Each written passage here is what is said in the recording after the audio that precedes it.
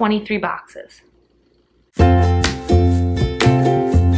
Hey guys, welcome back to my channel. I am trying things out a little bit differently today, so the angle is a little different, so I don't know, let me know what you think. But I am here to give you another pregnancy update. The last time I was on here, I made the really exciting announcement that we are pregnant, and I am still just as excited as I was 2.5 weeks ago. So things have been moving right along.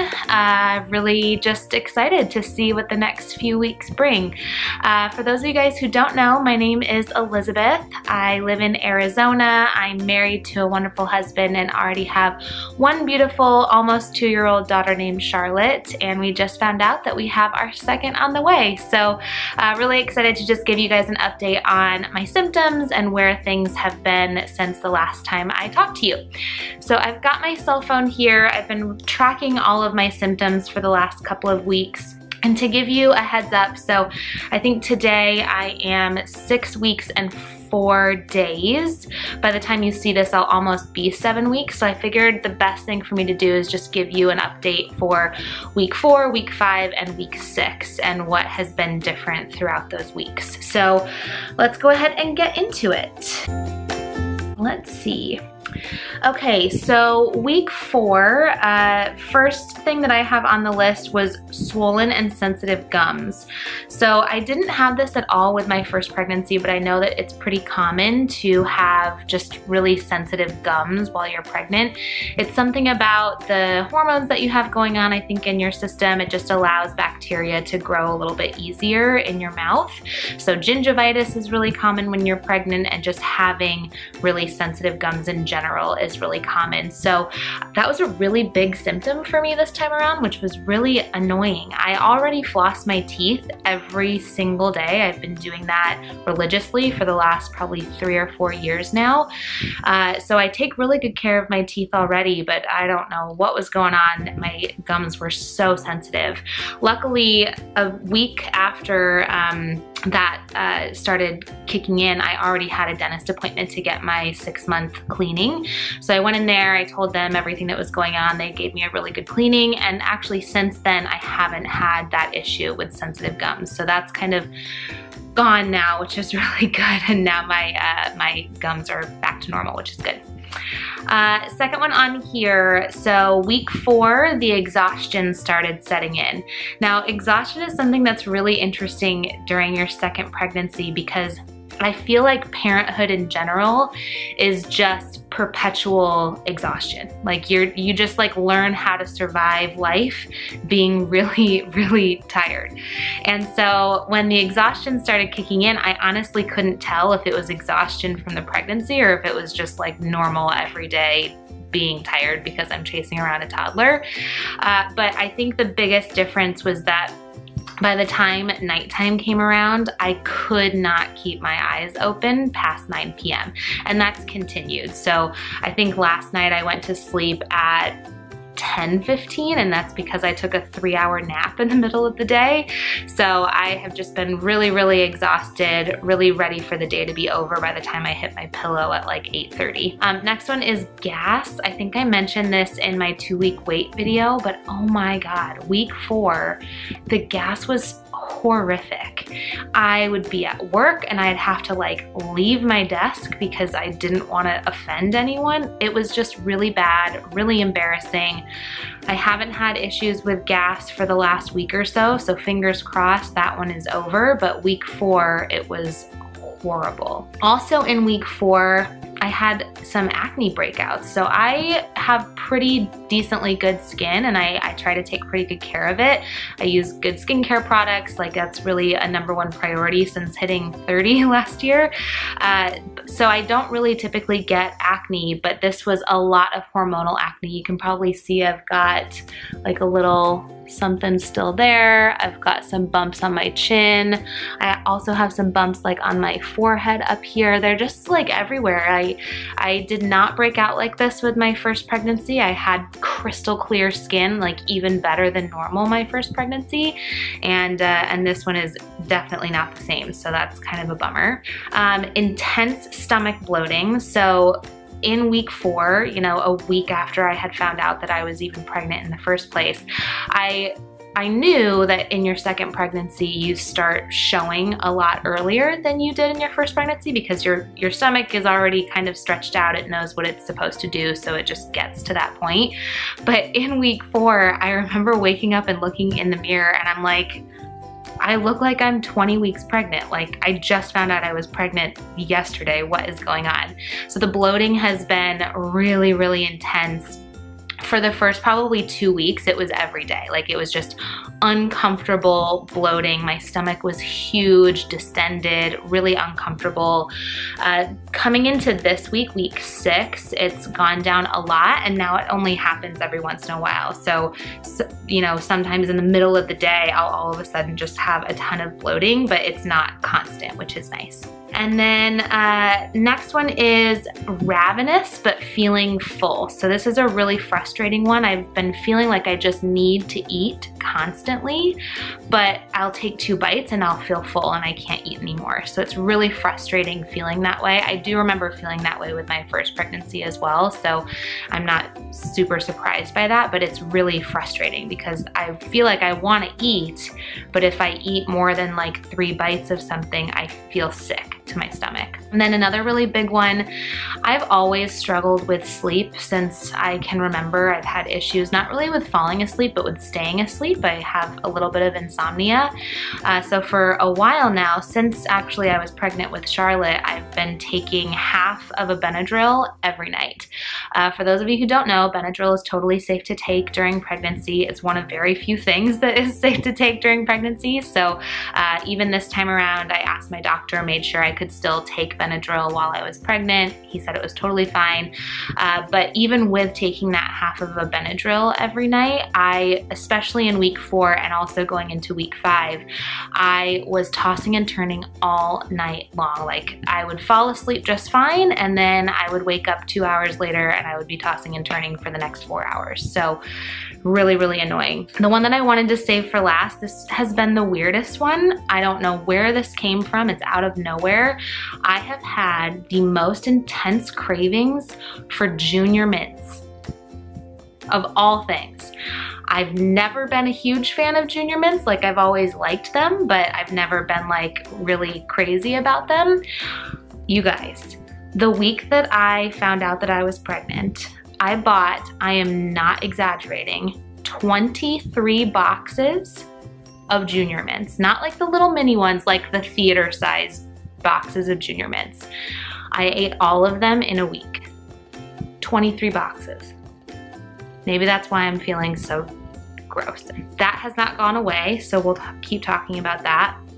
But that was pretty much it in terms of all of my stuff for week 4. Going into week 5, I had pretty much all of the same symptoms that I had for week 4. I still wasn't sleeping very well at night, and I started feeling slightly nauseous. So I really didn't get nauseous at all in my first pregnancy. This one is just a little bit of nausea. I'm not getting so sick to the point where I feel like I can't, you know, work or anything like that, but I am feeling a little bit nauseous throughout the day, every single day. In week 5, I also started feeling just hot all the time. That's also a really normal symptom because your body starts making more blood and you have more blood flowing through your whole body. So I was just feeling hot all the time. I'm still feeling hot all the time. I'm like sweating constantly. If I take 2 steps outside, I'm dripping in sweat. It doesn't help that it's 115 degrees outside right now in August in Phoenix, but yeah, that was a big one, very annoying. And then my boobs started hurting a tiny bit. So not the same as they were when I was pregnant the first time around. That was one of my big tip-offs that I was pregnant the first time, was that my breasts were so tender, I could barely even like graze them with a t-shirt and they would hurt horribly. This time around, it really hasn't been that way. They hurt a little bit. My nipples are a little sensitive, but other than that, like, they feel fine. They don't look any different. They don't look any bigger. So yeah, that was just kind of a weird one. And then actually going into week 6, So it's been a little bit different than weeks 4 and 5. I'm actually sleeping better now, so I'm not tossing and turning as much all night long. I'm able to get a full night's sleep. Randomly, I'm waking up naturally at about 5 or 5:30 a.m. every morning and actually have like quite a bit of energy first thing in the morning. So I'm taking advantage of that. I'm working out. I'm using that time because my first pregnancy, the whole first trimester, I was so exhausted I could barely get out of bed to go work out, and that really kind of fell by the wayside.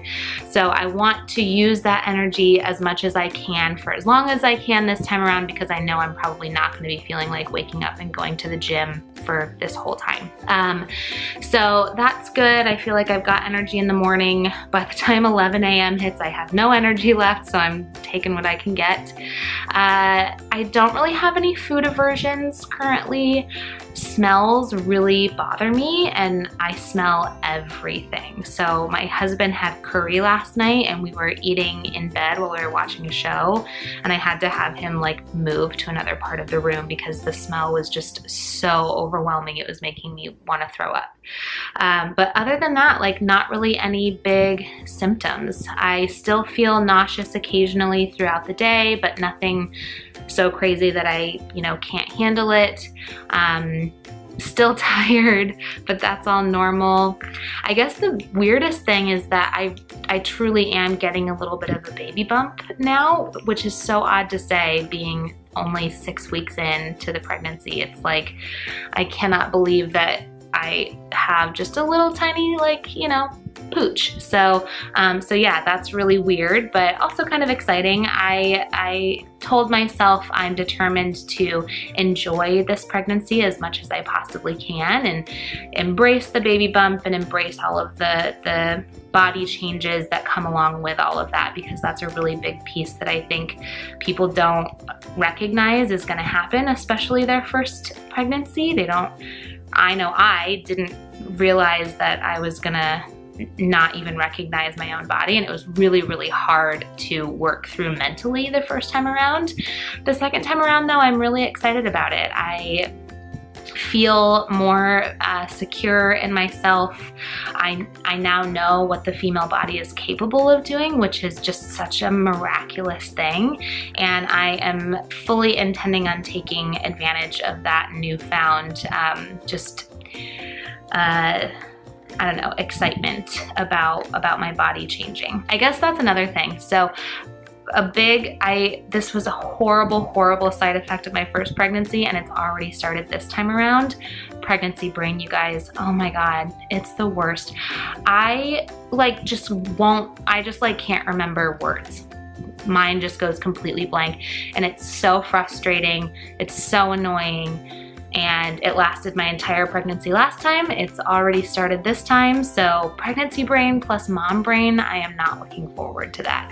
But I think that's pretty much it. So that's where we are. Oh, I'll open up my pregnancy apps that I'm using. The main one that I'm using right now is Ovia Pregnancy. I used this the last pregnancy as well. It shows you like how big the baby is, what's going on with their development. It'll also, once the baby's big enough, it starts showing you real size of what their hand and footprints look like, so that's really cool. But this says right now in week 6 weeks and 4 days is how far along I am. It says baby number 2 is about the size of a Maine blueberry and hates oxidants just as much. That's dumb. But yeah, baby's the size of a blueberry, so what, like, I don't know, like that big? Is that right? Something like that. Crazy. Last week it was the size of a grain of rice. Like, how is this thing growing so quickly? So that's pretty much it. In a week and a half, we will have our first doctor's appointment. It actually falls on Tuesday, August 27th. No, yeah, Tuesday, August 27th, which is my birthday. So it'll be my 31st birthday. Really looking forward to hopefully seeing the baby for the first time. Fingers crossed everything is good. We get to hear the heartbeat and everything's going smoothly. So I'm excited. I'm a little nervous, obviously. I feel like the 4-week wait from when you find out you're pregnant to when you have your first doctor's appointment is a million times worse than the 2-week wait. So if you're in that window, Godspeed. It is not a fun place to be. I will keep you guys updated on that. I'll be back here next week to give you an update on all things week 7 of pregnancy number 2.